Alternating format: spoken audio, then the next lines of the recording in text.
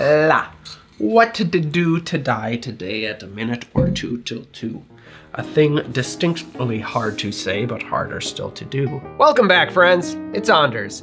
Today we are doing something a little fun here. We are tasting 5 non-alcoholic whiskey alternatives. Now, I know a number of you are doing dry January. I'm not, but I commend you for doing that. Any of you who are still going alcohol-free, good job. I think it's important that we all take a little break from the booze from time to time. I'm finally going to taste some non-alcoholic whiskey alternatives. It's a mouthful, it's a lot to say. So I went out to my local liquor store, grabbed all the bottles they had, which happened to be 5 different brands. We are going to taste them on their own, see what we think about them, and then we're going to mix them up into a simple whiskey sour cocktail, a mocktail. That's gonna be it. I'm looking to form an opinion. So without further ado, if you're new to the channel, hit that subscribe button for more sips, tips, and recipes, and let's go taste 5 non-alcoholic whiskey alternatives. To the bar.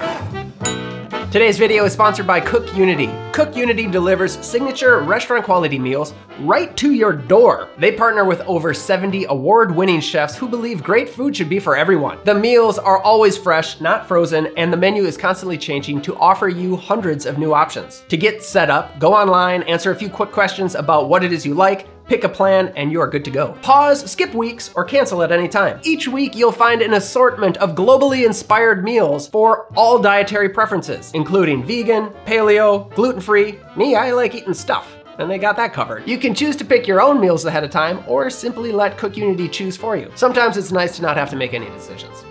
Am I right? For tonight's dinner, I had the creamy mushroom cavatelli, made by Chef Andres Mendez in New York. It was rich and mushroomy, delicious. Thanks, Chef Mendez. To get started, head to cookunity.com/Anders or click on the link down below and use code Anders50 to get 50% off your first order. Thank you, Cook Unity. On to the film. All right, so we've got 5 examples of whiskey alternatives here, and I decided to go with whiskey because number 1, it's cold outside and this is the time of year I like to drink whiskey, but really I just wanted everything to kind of be like each other, so it was a fair comparison. I don't know how this stuff is made, but I'm very curious. I went online to each of these brands and they have FAQ pages and they tell you everything you want to know about the product. And I was just looking for what's the process? How do you make this? And a lot of them will say things like, well, we reverse engineered our favorite spirits and we micro-filtered and we infused all these crazy botanicals, and it didn't really make any sense to me, and I felt like they're kind of beating around the bush. Some of them just didn't mention anything about how they were doing it. Out of these 5, the only one that gave me a somewhat clear idea of how they made the product was Spiritless. There they said they use reverse distillation. They start with an overproof spirit and they infuse it with like wood chips or botanicals, whatever the case may be, and then they distill it, which separates all of the alcohol out of the product, and instead of using that alcohol to make their product, they use what's left behind. But at least I had an idea of where these flavors were coming from and how they got the end product. Some of them claim that you can enjoy these neat, which to me is like, why? I know, I'm sounding closed-minded here. I'm trying to be open-minded.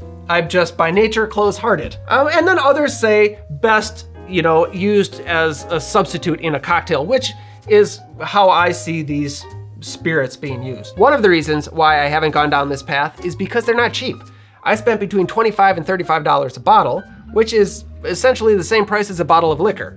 But I went in there with a mission, so let's get started. Going down the line, my right, your left, we've got the Ritual Zero Proof Whiskey Alternative out of Chicago, local for me. Then we have the Spiritless Kentucky 74 out of Austin, Texas. The Spirit of Bourbon by Free Spirits out in California. And then we have some international contenders. We've got Clean W Whiskey Alternative from Clean Co out of London.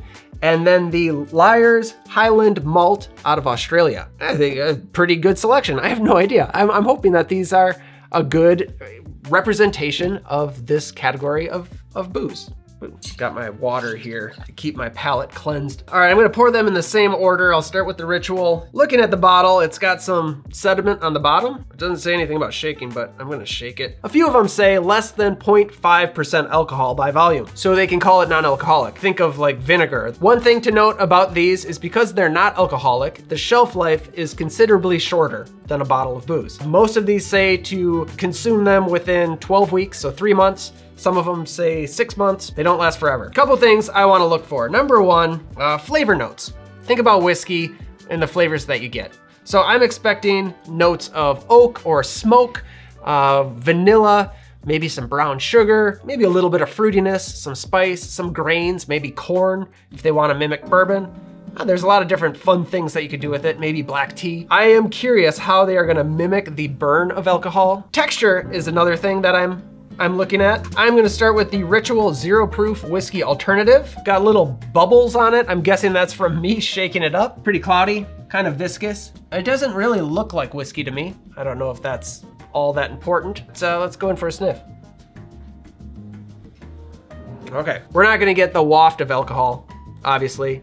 That's not to be expected. It smells like apple cider vinegar, but I do get a fruitiness, almost an appley little spice, and maybe like a kind of a creamy vanilla note as well. Cheers.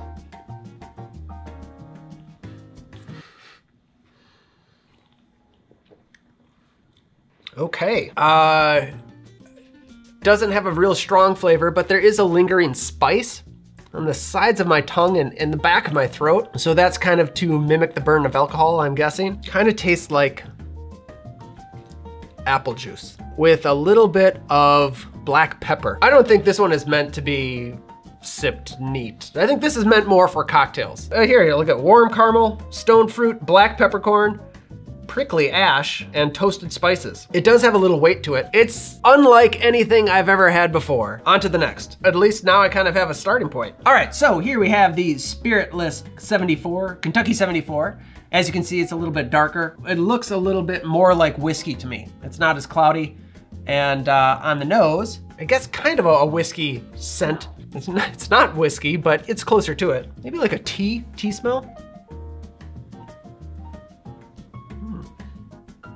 That one's all right. I taste that charred wood. Get some vanilla, and then there is like a little spice. It doesn't burn in the back of my throat like the first one did. It's thin. So I do wonder how this would be in a cocktail. Yeah, what I'm left with is like a charred wood finish, which is nice. That's one thing I do like in whiskey. So hey, for a whiskey alternative, I can see what they were going for. On to the third one. This is the Spirit of Bourbon, Free Spirits. This is out of California. American oak and yellow dent corn, if you know your corn. Kind of looks like whiskey. It does have a sweeter smell. What is that? Is that yellow dent corn?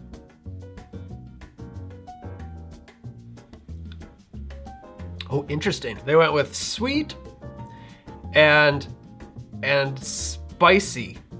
Like spicier than the first one, definitely spicier than the second one. There's like a creamy component here, like cream soda with like some essential oil or like cayenne or something. This one actually like burns in the back of my throat. And on the bottle it says a kick of B vitamins. So maybe it's B vitamins that I'm tasting. It's all right. I do like how I can boldly just go in for another big gulp because it's not gonna do anything wrong. On to the one from London, Clean W. This one looks to be the lightest.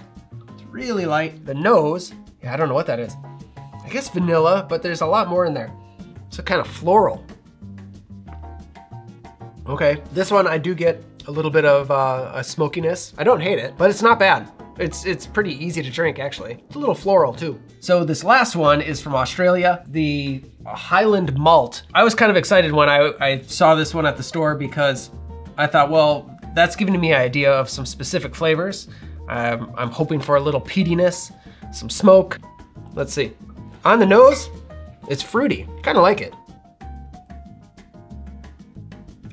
Yeah, now I'm taking big gulps. It's actually really light, subtly sweet, a little smoky on the end. Maybe it's placebo, but I do kind of sense like a peatiness to it. This is quite pleasant, if I'm gonna be honest. The other ones, if I were to sniff them, I would know immediately that it's not whiskey. This one is reminiscent of whiskey. Like if you had a little bit of whiskey and your ice melted in the glass and it was sitting there for 2 hours. And I don't mean that in a bad way. Let's try these in a simple cocktail. We're gonna make a whiskey sour, no egg white. When I looked at how to substitute these, a lot of them say just do a 1-to-1 swap with your whiskey. So that's what we're gonna do. I'm gonna do 2 ounces of each spirit, and then I'm gonna do 3/4 of an ounce of fresh lemon and 1/2 ounce of a rich Demerara syrup. I'm gonna shake these up and pour these into chilled coupes. I don't know if they're gonna actually fill the coupe because these are gonna melt differently than they would if I was using real whiskey. Okay, this is kind of what I was expecting.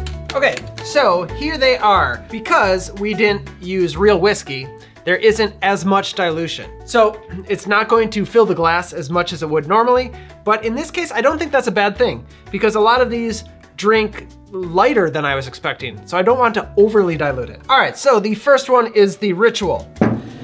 This one out of all of them appears to have foamed up the most. Cheers. I can smell the base spirit, if you will. I don't know, I keep thinking apple cider vinegar.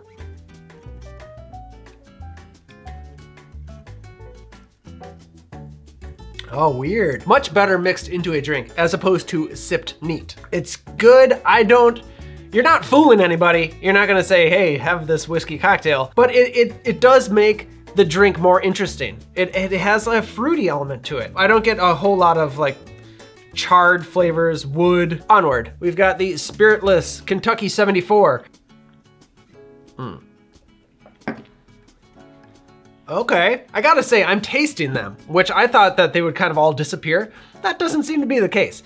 I am tasting that charred oak and the vanilla. It does lean more towards whiskey than the previous. The only thing is it does, I feel like it really relies on that charred oak flavor. And so I'm getting that more than any sort of grains, or I don't want to be too nitpicky here because maybe that's not the direction they were trying to take this in. Next, the Spirit of Bourbon. Uh-oh. I don't smell anything on the, yeah, here I get the charred wood in this one. This one I get that weird apple-y thing, but I don't really get any smell in this one.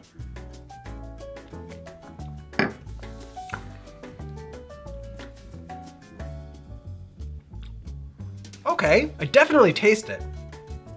Corn. I'm tasting sweet corn. It's weird. It's kind of weird. It's like a creamy, corny lemonade. I don't know if I like it. I'm not sure. I like it better in the drink than on its own though. So that was a step in the right direction. Yeah, strange, weird. But let's keep going, keep moving forward. Sorry, I'm falling off my stool. Too many cocktails. Clean W. All right, this was the really light one, kind of florally on its own. Let's see how it is in the drink. Really, also light on the nose, but I do smell it. It's kind of like vanilla. I love how I can just take big gulps. Oh, I don't know that one's for me. I can taste it. It's a weird flavor I can't put my finger on. There's a creamy element to it. I definitely taste it. I don't know what that is. I might have you taste this one, Oz. You can tell me. All right, last one. Liars, out of Australia, but going for a Scottish flavor, the Highland Malt.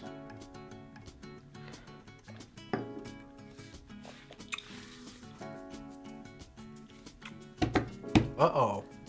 That one kind of tastes like whiskey. Wow, that's really interesting. On its own, I thought it was a little too light, but here at the end, for a fraction of a split second, you could say, hey, there's whiskey in there. And I'm like, oh yeah, not really, but. Oz, would you like to try some of these? Yes. Oh my God, okay. Have you've obviously never had any of these. Okay. I just smelled it and it totally smells like apple cider vinegar. Right. Yeah, it has like a shrub thing going on. Yeah, this is out of smells better. Texas. I feel like it needs salt or something. There's like a vinegar banana peel. No comment.